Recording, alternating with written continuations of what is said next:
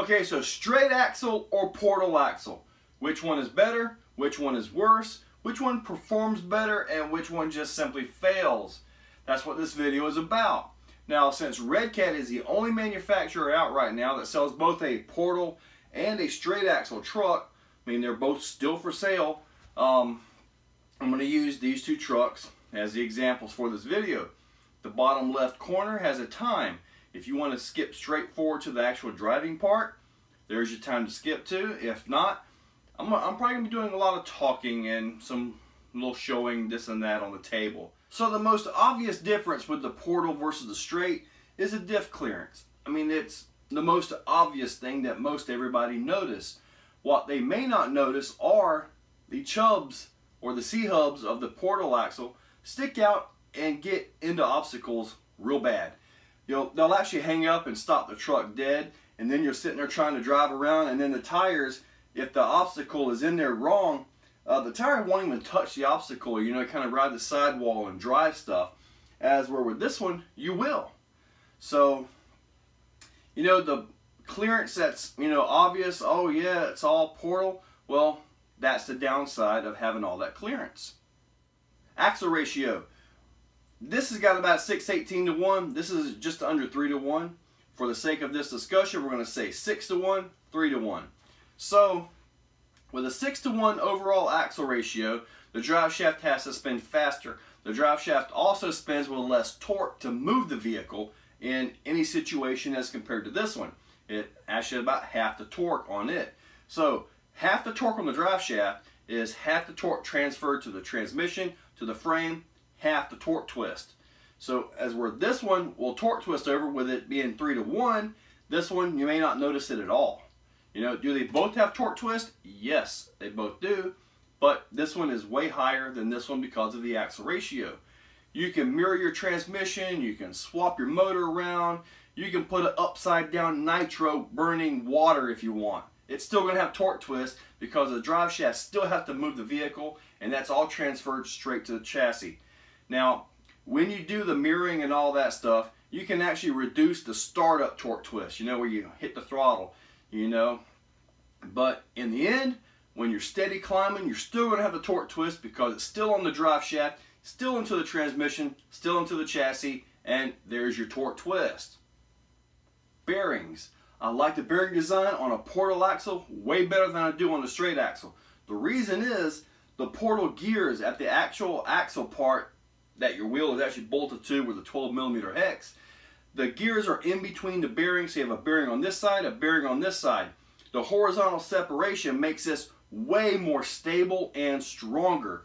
With the older design of the straight axle, you have two bearings, a larger one here and a small one right here. They're right next to each other, usually separated by 1, maybe 2mm at most, and that's why a lot of times you'll notice a wobble even though the bearings feel tight. You know, it's just bad design, good design. You know, I like the horizontal bearing separation way better. It's also less stress up in the actual axle because usually they got a little bit more separation up in the pinion area, which is also a benefit to keeping the pinion stable. Now, not all designs have the separation up there, but from what I've seen in the portals on the Traxxas and the Redcat, actually does have quite a bit more separation up there than what they do on these axles. Driveline angles. Most of the time the driveline angle on a portal axle is simply better because you have a higher center line of the actual axle tube versus this one. So you can still have the lift required to fit the tires but not have all the driveline angle going down. This reduced driveline angle helps reduce wear on the drive shafts itself. So as where these two trucks get the same lift, this will have probably twice as much driveline angle than this one does. You know, you just have to go from here to here or here to here. You know, it just makes sense to have a more straight driveline, and it just simply flows better with less resistance. Wheels. Not all wheels will fit a portal axle. There's a lot more C-hub there, there's a lot more stuff to get in the way of some wheels. Some wheels have the right offset, some don't. Some, to make them fit, they have to use wideners. I do not like wideners on any of my axles.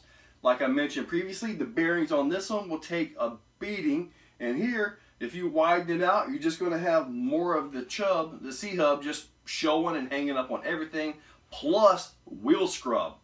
The wheel scrub on every portal axle that I've got so far has been horrible as compared to an actual straight axle. Now, Axial has the 8-degree C-hubs, and those are some of the best designed for less wheel scrub.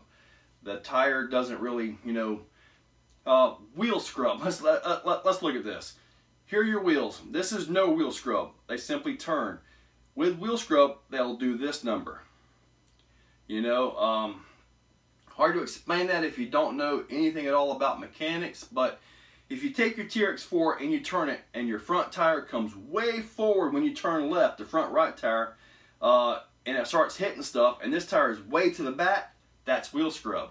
If you take something like the Bouncer here, which has the 8-degree C-hubs on it, there's not a lot of scrub as compared to the portal axle on that one or that one. So that's something to take into consideration. And if you're in competition like I do, the wheel scrub can actually help you. If your bumper's in the way, you turn that wheel, that tire has so much wheel scrub as opposed to the Axial design that the tire will come forward and actually contact stuff. So you can use that design flaw to your advantage. Appearance. As far as looking at these trucks did not come with portal axles. You know, they just didn't. I never saw a Bronco with portal axles that wasn't custom built. I don't think the Scout ever came with portal axles. This Gen 7 whatever it is, I've got the portal axle on it over here. I mean, this is actually more scale. In most cases, a straight axle is more scale than a portal. So if scale is 100% your thing, you probably want to stay away from portals, and I would recommend the Axial AR44 axles. They have a 375 to 1 ratio. They turn super sharp, which is sharper than just about any scale axle out there, like a Dana 60 or a real Dana 44. They don't turn 70 degrees. However, if you're into scale, stay with that style axle. As far as efficiency goes, I gotta say the straight axle, because it's a much simpler design. You know, it doesn't have the portal gears, the reduction, and some guys like to pack their axles full of marine grease because they like to dip it in the water all the time. I would have to give efficiency to the straight axle, just because, like I said, less moving parts. With this, you can see a little bit of the differences in the axles. You can see the high diff clearance right here that the portal gives you. You can also see these C-hubs that really stick out. They catch stuff like I mentioned earlier. Now this one, the C-hubs, you know, they don't really interfere as much, but the axle does hang lower. Now this axle on the Gen 7 is really similar to the first gen Axials. Now the second gen Axials and the Ascenders, they have a much smaller ring and pinion at the axle, and you end up with more clearance, but still it's not as much clearance under the diff as this one. So here you go, straight axle, kind of hangs low. Also has a lower center of gravity by design than what this one does, you know. So that's your visual differences between the axles. Straight axle design is really simple, just straight through the knuckle, you know. Nothing special at all with that. The portal has obviously a lot more to it. Now notice I'm running aluminum, and well, there's a reason for that, because the knuckles are known to flex and you can break stuff. As far as bearing separation goes, I really like the portal design way better because you have a lot more horizontal separation than the older design. And the older design, with just a tiny bit of wear anywhere on the outer races, the bearings at all, you'll get wheel wobble. Now the inner bearing here is a 10 by 15 by 4. The outer bearing is a 5 by 10 by 4. Now over here, the inner bearing is a 4 by 8 by 3. The outer bearing is a 6 by 12 by 4. Now, the reason for these bearing sizes, you know, you may think, okay, this has got a really tiny bearing, it's going to die a lot. Well, no, because of the horizontal separation. And to date, I haven't heard of anybody actually breaking the bearings on the Redcat Gen 8 axle. Now, these right here, I've went through a bunch of them. So that's the bearing separation I was talking about. Okay, so now that you've seen that, I'm going to take these two trucks outside and show you guys a few things on the rock pile.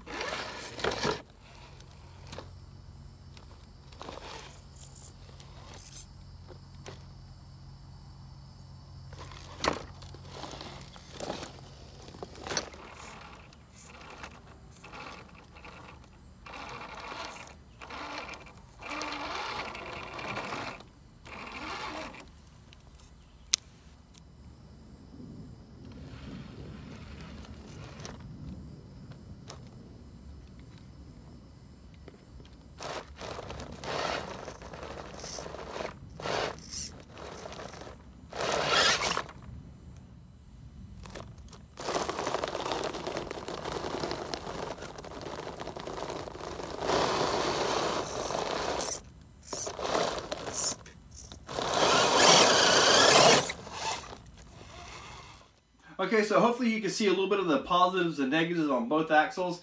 I mean, I tried to find a spot where the chub would actually hang up, but on my particular rock pile, it's not exactly a comp course, and I actually could not find a spot to hang it up on that. So, good or bad for the Portal, take your choice.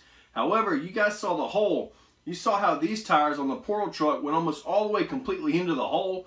The straight axle did not go that far in. The straight axle actually, in my opinion, won that round because the tire was easier to come out of the hole. Now, on the diff clearance, you know, that little brick that I straddled, you know, this one never stood a chance. So that was clearly a win for the Portal. Now, as far as overall win, a winner or loser for these particular axles, really, that's in your opinion. You know, I mean, like I pointed out, if you wanted a full scale axle, then the Axial 10-2 axle, in my opinion, is the most scale out there. It's actually, you know, it just looks better. If you want a Portal axle, in my opinion, you can't go wrong with, for pure strength, the Traxxas. The Traxxas Portal axle, in my opinion, is just simply a stronger axle than the Redcat one. However, I use the Redcats because they're the only manufacturer that currently makes both style axles. So, anyway, the final results, you know, that's really up to you guys. If you've driven both the straight and the Portal, post up in the comments below and just let me know and let everybody else that views this video know your thoughts on straight axle versus Portal. So guys, I'm looking forward to reading your comments and thank you all for watching.